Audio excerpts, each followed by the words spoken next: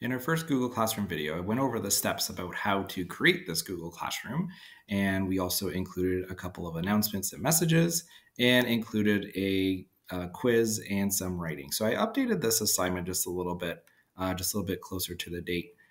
So when we actually add our student, we'll see what that looks like on their end.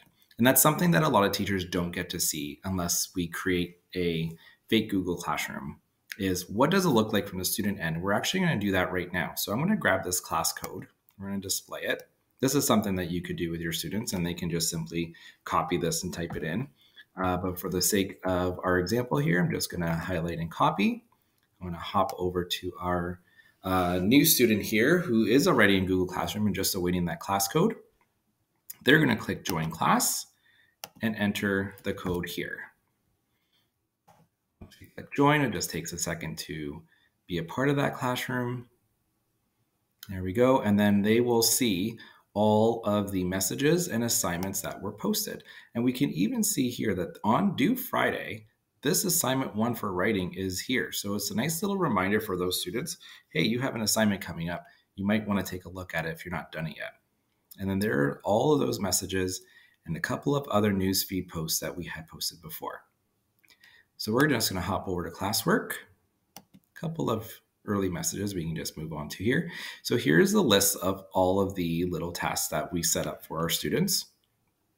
And we're going to go into writing. So we can see that here's the message instructions that we need to do. It's assigned, and there's the work. But if I also go to view instructions, we get like a dedicated portion, dedicated page just for this assignment where we can post comments to the entire class.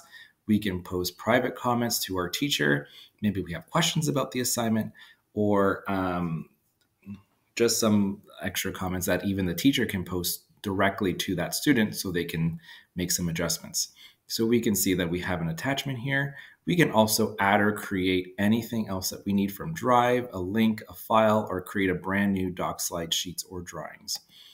But in this assignment, we're just going to click on that Google Doc, and we're going to see what that assignment is. In the space below, please tell me your name and what you're looking forward to this week. So let's type that up.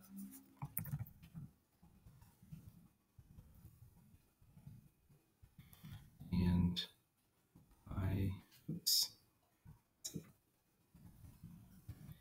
Forward to our writing this week. Perfect. So we'll just leave that there. I'm actually going to close this. You actually will notice too that at the top of the page, this is something different when it's an assignment in Classroom. There's this turn in button. So the students can click this turn in button, which will bring us back to Google Classroom, and that notifies the teacher that the assignment has been completed. So we're going to go ahead and do that here as well. And we can close that tab as we wait for that to turn in.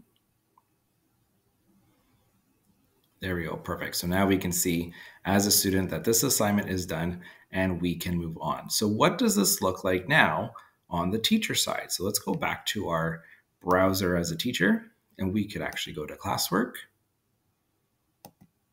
And we can see that we have 1 student that turned in the work and 2 students that is just assigned, but they just haven't worked on it or handed it in yet. So let's review that work.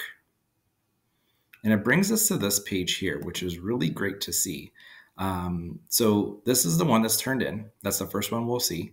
And it's from our new student. And we can see all the work that they've done. So hello, my name is new student, and I'm looking forward to writing this week.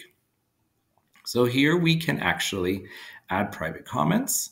We could actually highlight some pieces of the work that we think maybe we need to correct. So this little part here, even my grammar and spell checker is saying that there's an error here, and we can leave those private comments right there. That way the student will know you are missing a punctuation mark here. There we go. And that'll stay highlighted. So that way the student can focus on that part and know, oh, this comment is attached to that part there. We can add let's do that. We can add a private comment. Great work on your writing. Please see comments for improvement and post. then once this is done, we could actually click return. So that's sent back to the student to make those corrections. They can go back and edit that. All right, now let's go back to our Google Classroom and see where we're at here. So now this little box here is actually updated where there's none that are turned in, 2 that are assigned, and 1 that's returned. If I actually go ahead and click on the 2 assigned, it'll bring us to this page, and we can see that student 1 and student 2 are both assigned, but they're not done yet. They haven't done anything yet. I could actually scroll down here, returned, so that new student, there's my comment, there's that I returned it to them, so it's checked off and good to go.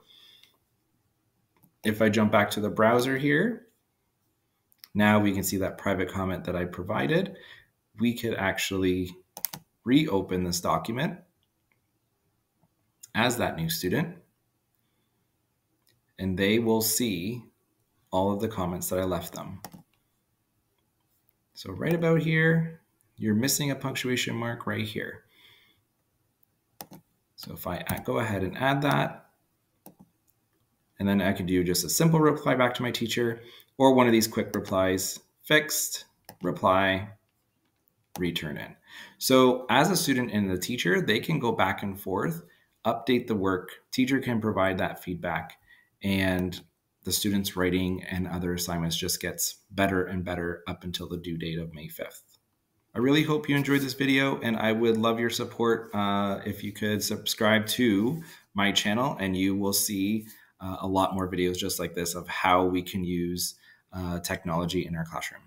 Thanks so much.